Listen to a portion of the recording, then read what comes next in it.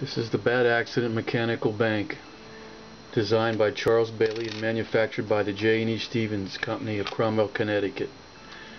It is one of the most popular of all the mechanical banks.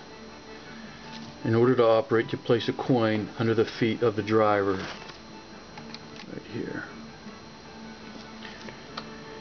And then you press the lever. As you press the lever, the boy, who is behind the bush there, jumps into the road, frightens the donkey. As the donkey rears up, the cart and the driver are thrown backwards. The coin then falls into the body of the cart, into the bank, and disappears. Also, the watermelon right here goes up.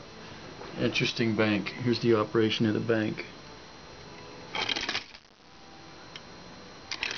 You have to reset the bank like this.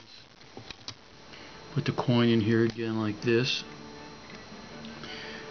Put your thumb and your forefinger in the back and you press it. As the boy comes out, he scares the donkey. The donkey goes up and so does the cart. One of the most ingenious and popular of all the mechanical banks.